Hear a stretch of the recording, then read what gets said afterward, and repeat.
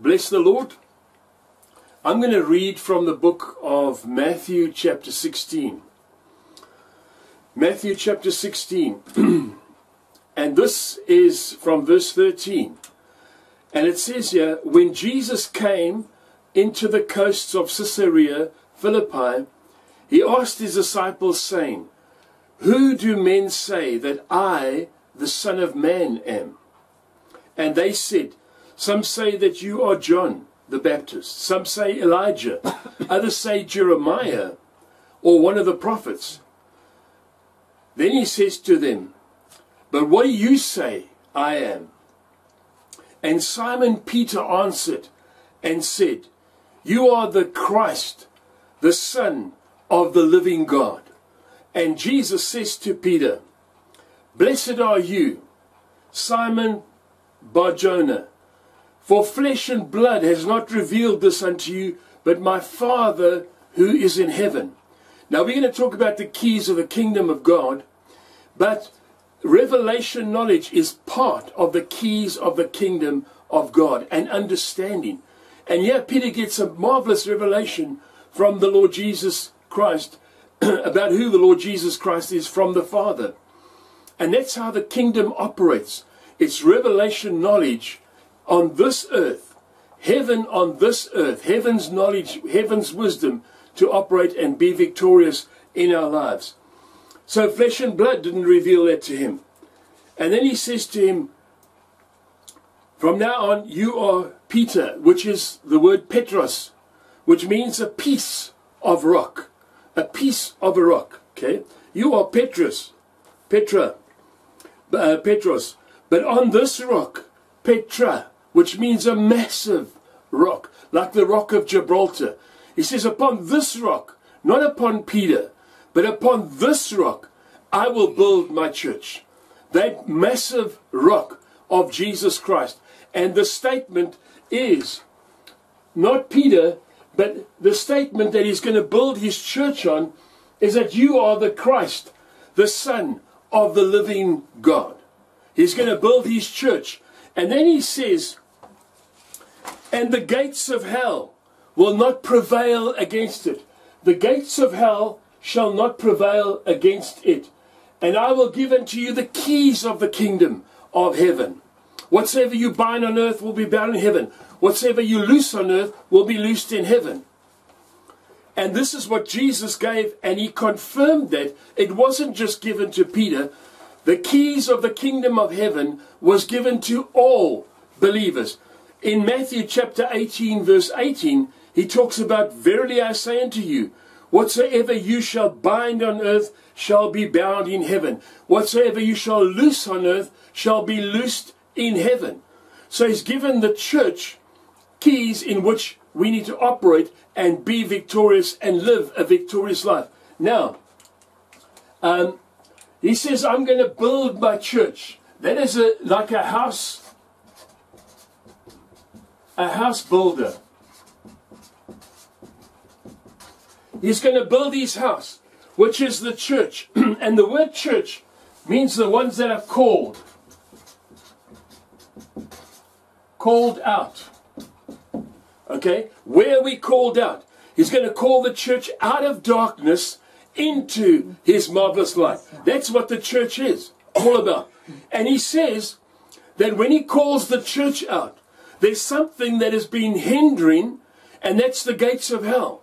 Something that has been hindering the church and will hinder the church until it's dealt with.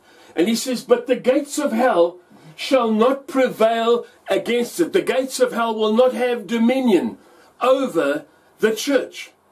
But what are these gates?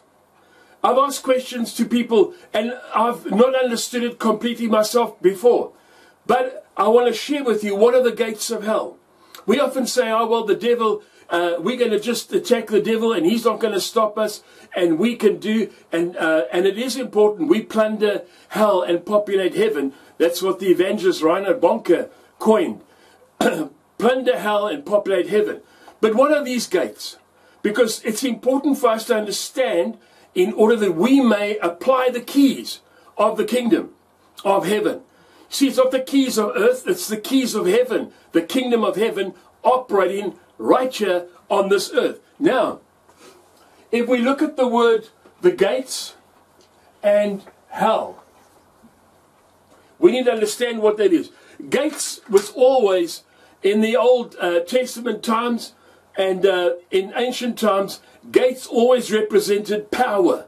Because if you closed the gates, the walled cities, and you closed the gates, you limited those coming in and those going out. So the gates are very important. But what is this hell that he's talking about? Because the gates of hell shall not prevail against the church. The gates of hell, that word used, gates of hell, that word used is Hades. Here it is. The word uses Hades, which is the part or the place of departed spirits. And that's in the earth. The place of departed spirits. So, there is two places in Hades. The one is Abraham's bosom.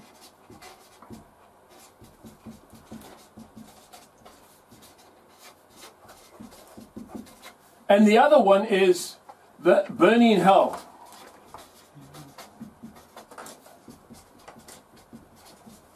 So there's two places in Hades. And Jesus says that the gates of Hades is not going to prevent the church. It is not going to have dominion over the church of Jesus Christ. It will not have dominion. He will build his church, and these gates shall not hinder the church of Jesus Christ. But now, in order to enter into Hades, you have to go through the gate, the gateway. And the gateway was opened by Adam. And the gateway is death. Okay? So, the gates, in order to get to Hades, you had to go through death, because Adam opened the gateway to hell and Hades. Because God said to him, in the day that you sin, you will die and die. The day that you eat that fruit, which was forbidden, you will die. So Adam opened the gates. He opened the gateway to hell for every person on this earth. There's no ways. And even there's only two men that were taken up to glory that never passed through the gateway of death. And those two was Elijah and Enoch. They were the only two that passed through straight to glory without.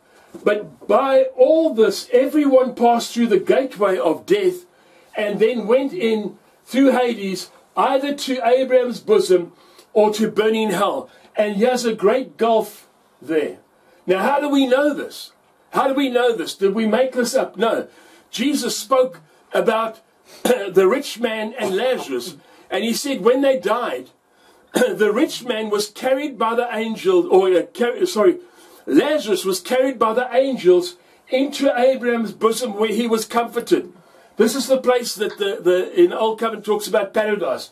Here it is. But he said the rich man, when he woke up, he was in hell and he was burning, and yet he could see right across the channel, and he could see Lazarus being comforted. And he wanted to be comforted. Just let him just touch with some water, touch the tip of my tongue because it's burning. So, the gateway to Hades, the place of departed spirits, is through death. We pass through death. Now, what happened is all of the righteous dead were linked up in Hades, in Abraham's bosom. Until Jesus said, these gates, death was not going to hold these people captive. And how is Jesus going to overtake and overcome the gates of hell? Because he has to overcome death. Who has the dominion of power and death was Satan. And he has to overcome Satan. And it says, the scripture talks about that through death, he destroyed him that had the power of death, and that is the devil. He destroyed him. In other words, he set him at zero, at naught. He set the gates at naught. He set the dominion that Satan had over the departed spirits is no longer there. And the resurrection of Jesus preached to the captives right here, and he emptied it out, and he took them all the way through into heaven. Okay? Because the scripture says when there was an earthquake and the veil of the temple was split from top to bottom, it says the graves were open. And the saints of old came out after the resurrection of Jesus and appeared. Read it in the book of John. Read it and appeared to the people around. And they were taken up to glory. Jesus said when he comes back, he will bring with them those that have gone on before. So now, when a believer dies, the Bible talks about it as being asleep. Absent from this body is present with the Lord. So no longer do we, when we pass through the gates of death, do we go into Hades as a believer. We go straight into glory with God, where he says, I'm preparing a place for you, that where I'll come and receive you unto myself, that where I am, there you may be also. So the gates of hell, Jesus has overtaken and overcome the gates of hell, which is death. And he's overcome that. And now he's given us authority to operate on this earth. And one of the things about the gates of hell, the fear of death. Jesus has overcome the fear of death. So we know the moment that we pass from this life through death, we will be with him in glory. We don't have to go to a purgatory or into Hades, Abraham's bosom. It's empty. But the glory of God, the place of God, is open for every believer. The moment that we close our eyes in death, we wake in glory. That's for each one that believes. And now what he's done is, he's given us keys. Keys of the kingdom of God to operate here on this earth without fear. That we don't have to fear. And what he's done for us, as Adam opened a door to death and destruction and everything that goes with it in this life, Jesus Christ opened a door.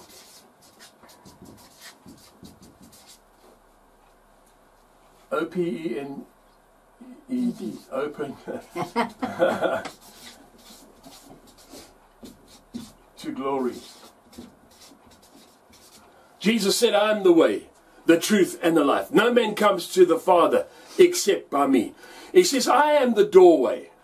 He opened a doorway for us, and not through into Hades, but he opened a doorway into glory. As Adam opened a doorway of death and destruction in this earth and eternity, Jesus Christ, the second Adam, the Bible says, he's the one that opened a doorway. And we can enter by faith, not by our good works, not by trying to be good, not by trying to tick off, oh, I was good today, I didn't do these things, and I'm not a sinner like those people.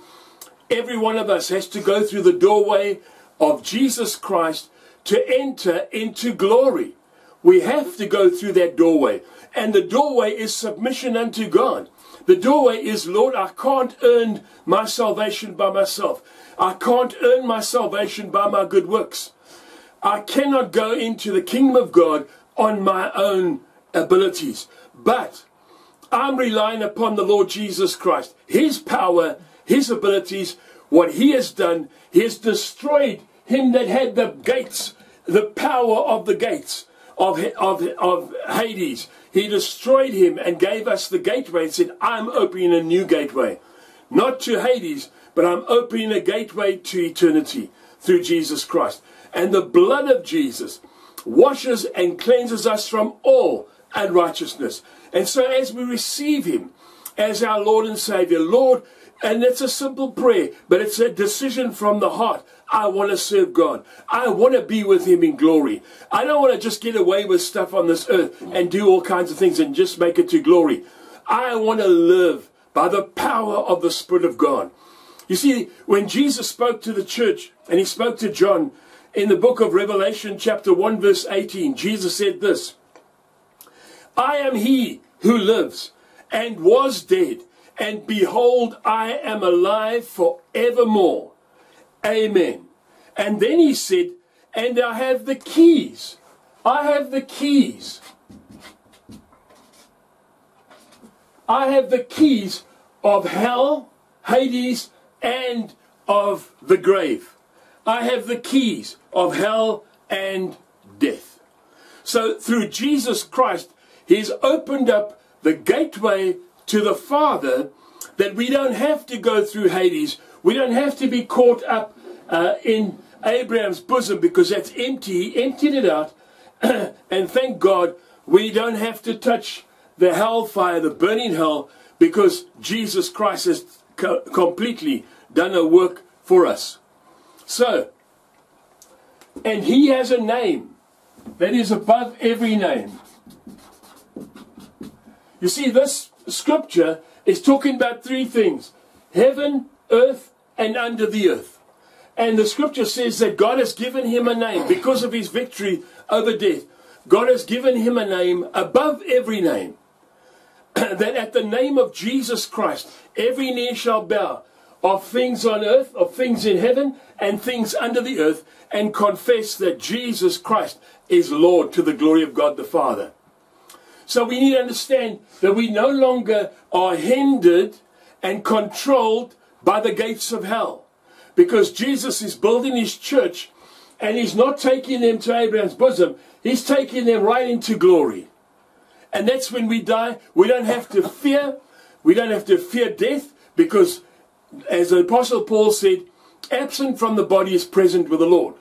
So now he gives the church, I will give unto you the keys to the church, the keys of the kingdom of heaven. Now, it's not the keys to get into heaven. It's not the keys to get into heaven, but it's the keys of the kingdom to operate right here on this earth with the keys of the kingdom.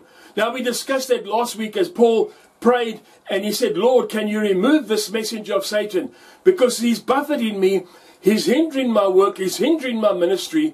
And Jesus says to him, Paul, my grace is sufficient for you. That's in 2 Corinthians 12 verse 9. I look up there because it's on my wall. I need to see that every single day of my life. I need to know it's not my strength, it's God's grace.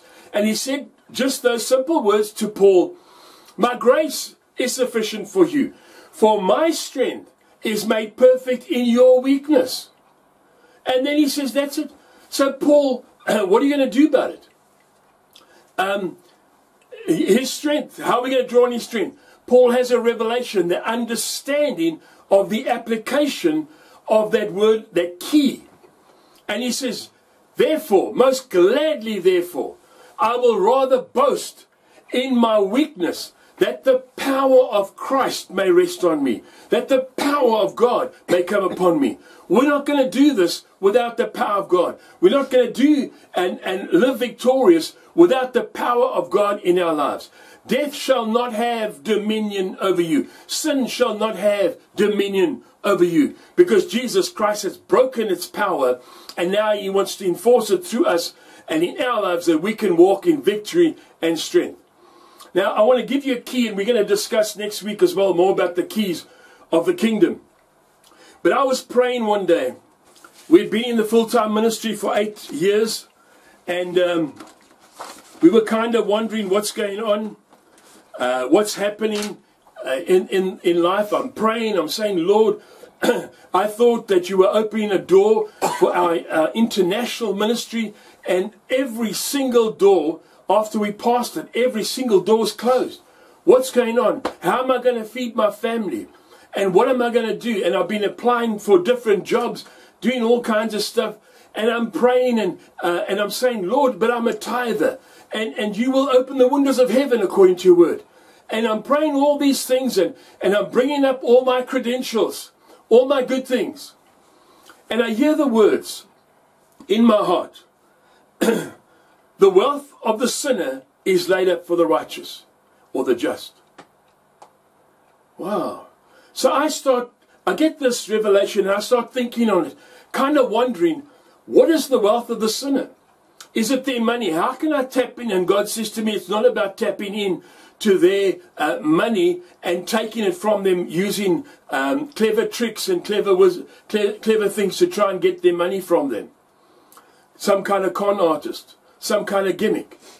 And I'm thinking about these things, and I apply for different jobs, and I don't know what to do. And I used to be able to sell, and now I'm going back into selling.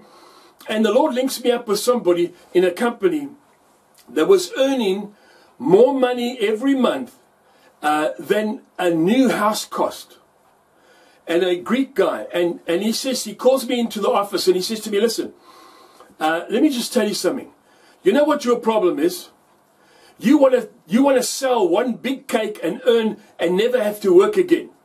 He says, why don't you think of it this way? Sell a slice of cake, each one, and you'll sell the whole cake eventually.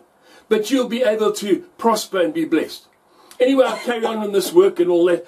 And then the Lord sends somebody. You see, often we say, and I pray every day in my life, Lord, I need divine wisdom. And I pray for wisdom. And the Lord sends me somebody. Connects with me, who I knew, was in marketing and business. And the guy by the name of James Cagney. Not the actor, but James Cagney. He comes along and he says, how's it going and things. And I said, well, you know, times are tough things, and I've got a lot of excuses. And he says, so what are you doing now that you're not in full-time ministry? I said, well, I've got these 5 things which I'm busy with. And I've got this and that, and I went through all the things that I'm busy doing. And I used to go to my boot in the morning and open up the boot and have a look and see what's in there. Am I this or am I that? Am I going to sell this, that, all these different things? So he says to me, what is the product that you know more about than all the other products? So I told him. So he says, so why aren't you making money? I said, well, you know, and I gave a lot of excuses. He says, no, let me just tell you something. It's because you can't sell. What? You're talking to a guy that was successful in sales, and you're telling me you can't sell. He says, you can't sell, and I want you to come on a course with me. You be the cameraman, and you can do the course for free, and then apply it in your life, and you can then teach it. So I did. And the course that he shared was based on this book. Okay, I don't know if you can still get it. Dynamics of Professional Selling. We've tried to get a hold of this book, but I want to tell you something. You can see it's in pieces, and it's underlined and all that. I began to work this book and work through it. And eventually Brenda typed it out for me, all the keys, which was mainly most of the whole book anyway. And I began to apply this. I applied it in my life. All these keys. You see, these keys, the wealth of the sinner is laid up for the righteous. They've got some keys of understanding to operate in this life. And that's what this scripture is all about. In Luke chapter 16, verse 8. Talks about the unjust steward. I'm not going to go into it, because this is a whole teaching on its own. But, and the Lord commended the unjust steward. The Lord is actually not God. The Lord is the master of the steward who employed him. And Jesus says that the Lord commended the unjust steward because he had done wisely. And then Jesus says, for the children of this world are in their generation wiser than the children of light. They are wiser, and I was thinking about this. This is one of the scriptures. Wiser than the children of light.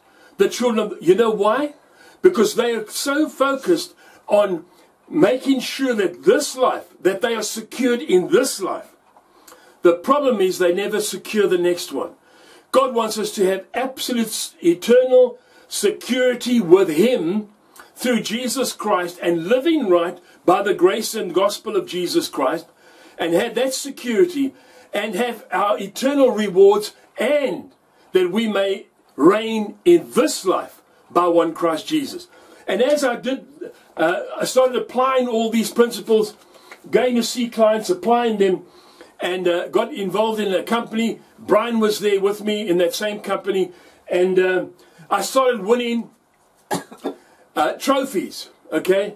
And a number of trophies I started winning for best sales in that month, and very excited about that. And then finally, as I applied the key principles that I was taught. Finally, I took the major trophy, so the salesman of the year, over all the other guys, okay? Not that they were that bad, they were all good. And we were close on the sales that we did. And then eventually, I sent out this book, which I trained, if you can see it on the, it is the 7 keys that add the master's touch to your sales and business presentations. And I did those keys that I learned, I started putting them in practice and helping others to do that very same thing, to help. But now what God wants us to do, God wants us to reign in this life. And Jesus says, I'm going to give you keys. Keys to operate in this life. The keys come from heaven. The wisdom comes from heaven that we can operate here on this earth. And it may be that God sends somebody that has wisdom in this world, in this life, to help us along. Like he sent James Cagney to me and to help me. Thank God for that. Thank God that we can be obedient, that we can help others. It's not always about how much can I make out of this deal. Do you know what? Put it in the hands of God. There's some people we can help, and by the grace of God, we do it with all our hearts, without expecting a reward from them. And thank God that they can help. We want to empower others. God wants us to be empowered in this life by one Christ Jesus. So he gives us the keys of the kingdom. Whatever we bind on earth and whatever we loose as the lock. Whatever we bind on earth is bound in heaven. Whatever we loose on earth is loosed in heaven. And God wants to loose his power on our behalf via the keys of the kingdom. And when we get the key, write it down. Put it on your wall. Because that's the keys of the kingdom to help us. And then pray for understanding. Because Paul received a key and then he received understanding. How can I apply that in my life? How can I apply these keys of the kingdom? Because Jesus said hell is not going to hold you captive. Death is not going to hold you captive. No excuse can hold you captive. If you want to break free in the name of Jesus, break forth in the name of Jesus. He is Lord of our breakthrough. And like David said, by my hand, God has destroyed my enemies. By my hand. You see, we are workers together with God. So let's work together with him. And it's not just about receiving a key. I got the keys. Okay, I can now operate. And I can bind and loose and do whatever. Those keys are keys that you keep. They are keys that we keep. We put it on the wall. We put it in a book that we can look at daily, that we can see that operation, because that's what transforms us into the image of Jesus. That's what transforms our circumstance by the grace of God, that we can say, like with Paul, I am exceedingly joyful in all of my tribulation. Really, Paul? I used to think, man, what is he doing? But he understood that he took a key by the grace of God, a key, the first fruit principle. We'll probably speak about that next week. That master key, if we understand these principles, we can operate in them. And we can walk in victory. And we can do what God has called us to do. Empowered by the Holy Spirit. Raised up mightier valor to the full measure of the stature of the Lord Jesus Christ. So thank God, as Adam opened the door of death and destruction and Hades, Jesus Christ opened a brand new door for us, that everyone that believes can enter through that gateway into eternal life and have eternal life now, living right now with an absolute assurance that Jesus Christ, the day that we close our eyes in sleep of death, is the day that we wake up in the glory of God, in his presence, by his grace, by his power. So we thank God that he is able to do exceedingly, abundantly, above all that we ask, think, or even imagine, according to the power of the living God, the power of the Holy Spirit that works in each one of us. So we take these keys like I did, take all the principal keys. Write them down. Apply them daily. You see, through faith and patience, we inherit the promises of God. It's not just about clicking our fingers. Yeah, okay, Lord, I prayed for us. Now, okay, now give it to me. And God may say, listen, I'm going to give you some keys to operate. Why don't you have a look in the book of Proverbs? There's a whole bunch of keys of wisdom to operate in. So we can reign in this life by one Jesus Christ. And we thank God for his divine grace. We thank God for the keys. And now, Father, we pray in the name of Jesus that we have the divine wisdom of God to take the keys of the kingdom and to apply them in this life, that we may reign in life, that we are empowered by the Holy Spirit through Jesus Christ our Lord, that we use the effort, we set our hand to the plow, and we never look back until it's absolutely completed, until we can say with Paul, I have finished my race. I have run the course, finished my race, and there's laid up for me a crown of glory. Hallelujah. Thank you. Bless the Lord. We thank you for being with us, and we're looking forward to next week's exciting message in Jesus' name. Amen.